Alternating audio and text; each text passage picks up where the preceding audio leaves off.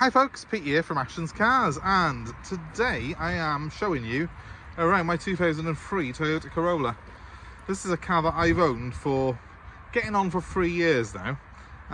It's been a car that's been part of my own personal, I would say fleet, but it's not as glamorous as that, but my own collection of cars that I use. It's kind of been a spare car really that I've used. Occasionally I've had to lend it to friends, family members, and the odd customer even, who has been prepared to take it on and insure it if their car's in for some service work. It's been a great little car. It's absolutely brilliant. I took it in part exchange 3 years ago, fell in love with it on the drive home from North Wales, and I didn't want to basically sell it, so I decided I'd just keep it because it was worth more to me than it was to sell. So here I am, 3 years later, with very little to report apart from an annual MOT every year and a service. It's been typical of Toyota Corollas, and Toyota have got a fantastic reputation for reliability, the Corolla in particular, and of course in particular this era of Toyota Corolla, this one being a 2003 model. This car's got the 1.6 litre VVTi engine. It's about 110 horsepower off the top of my head, and because the car's quite light it feels pretty sprightly. And because it's got VVTi, it's got a little bit of a higher rev range where you get a little bit more power. It's actually quite fun to drive. The Toyota back in the day had a reputation of being a little bit boring compared to the competition, say the Focuses and the Astras. But now, 21 years later, this car looks so much more appealing than an 03 plate Astra or 03 plate Focus. It's stood the test of time, I think, absolutely brilliantly. Because it was never cool in the first place, it's never had the opportunity really to become uncool. But what the Toyota does do is it was built properly. It's got a very, very solid 1.6 litre petrol engine, which is a cam chain as well, so you haven't got any cam belt to worry about.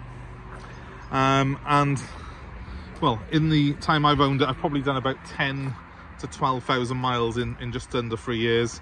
Never had a single issue with this car. It's been the most reliable car of anything. I've had loads of Range Rovers and Mercedes that I've used in the meantime myself, but the Toyota's always been the one that I just jump in, drive and enjoy. And because it's ULEZ compliant, it's also been the car that I've always gone to if I need to go to London or Bristol, because I can just jump in this. I haven't got to worry about, because a lot of my own personal smokers tend to be a diesel and a little bit older, because I like that sort of thing. And they're not ULEZ compliant. The 03 plate Toyota Corolla is ULEZ compliant, which is great news for me, and hopefully great news for you as well if you're watching this. So I'm quite sort of precious with this car. I love it. It's been brilliant. One thing I have had done is I had these headlights re-lacquered so as they look crystal clear, and I think they do make the car look a lot more youthful than it was previously. I've also had little bits of touching up done on it here and there, and I'm looking at it now and I can see, it's the first time I've cleaned it for a while, a little bit of rust starting to come on the bottom of this door by here, look. Very slight bit, but it's still solid. Overall, for a 21-year-old Japanese hatchback, it is in very, very good condition. Not immaculate, but good. So there's a little mark by there. I don't know what happened there. It's not from me, but I have lent it to friends and family members, as I said, so, you know, these things happen. It is a used car. Overall, if you put a private plate on it, you would not think this car was 21 years old, would you? I think it's aged remarkably well. And, yeah, I think it's going to go on for a long, long time for someone. It's done 84,000 miles now. Not a lot for the year, is it? Look how clean that interior is. When I bought it, it was from a girl who had a farm, and I got the original Toyota mats even in it, the driver's ones in the back.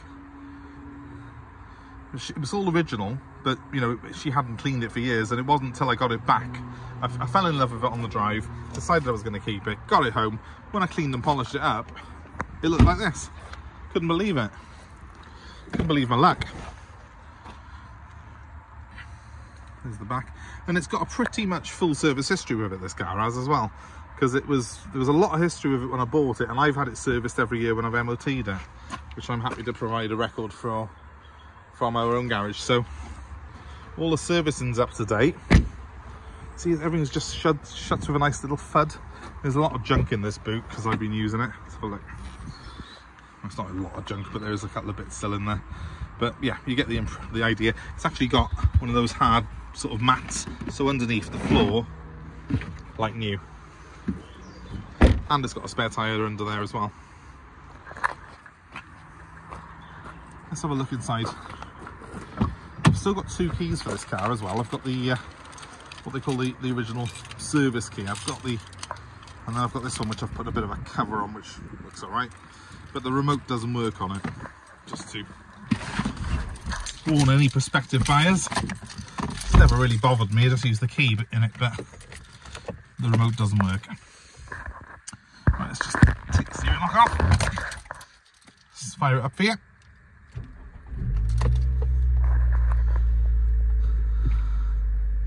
So there you have it.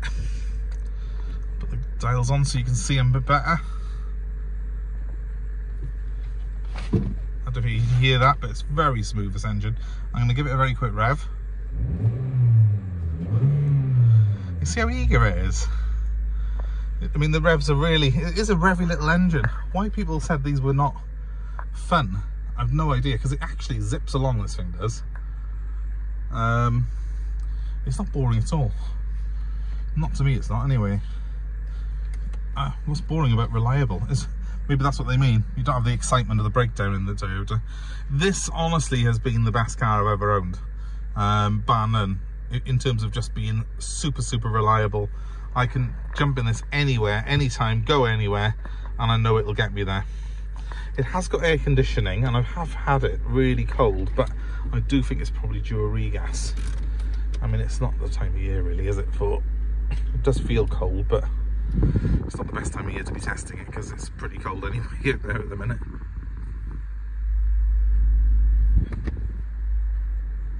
There is a change in engine note when I do that, so it probably is working. It might need a little bit of a regas. We can pop some gas in it for anyone who wants this car.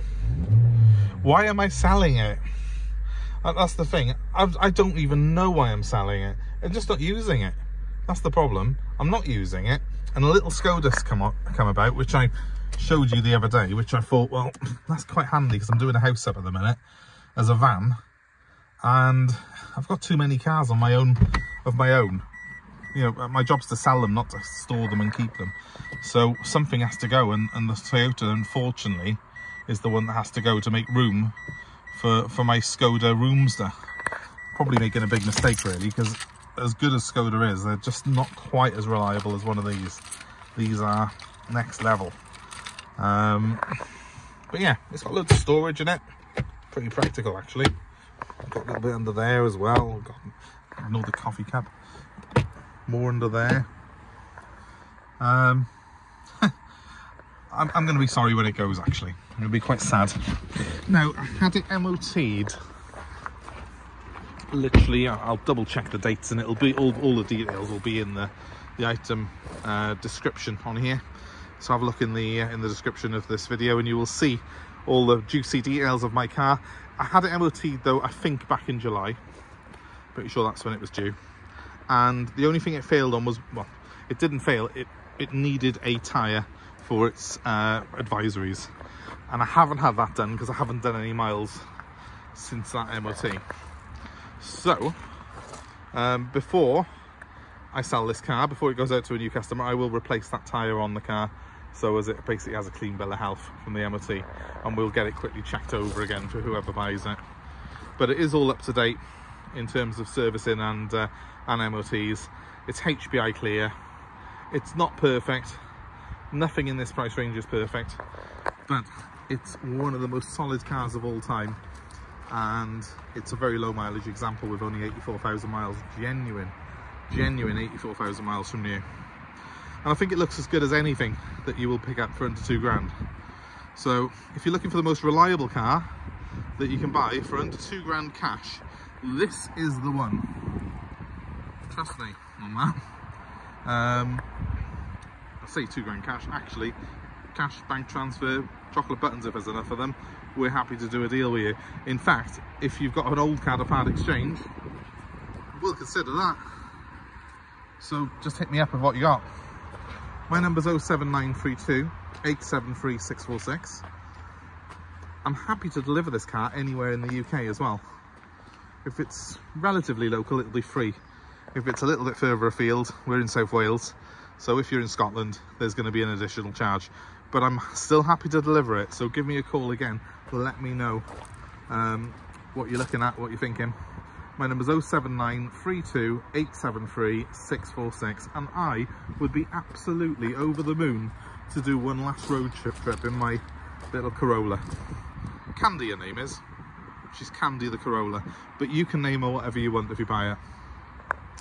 So thanks for watching, guys. I hope it's been of interest, and I hope that if you've enjoyed our video today, you have already hit that subscribe button. But if you haven't, please just, do it now. That'd be great. And also hit the notifications, and you will be kept abreast of all the cars that we've got coming into stock.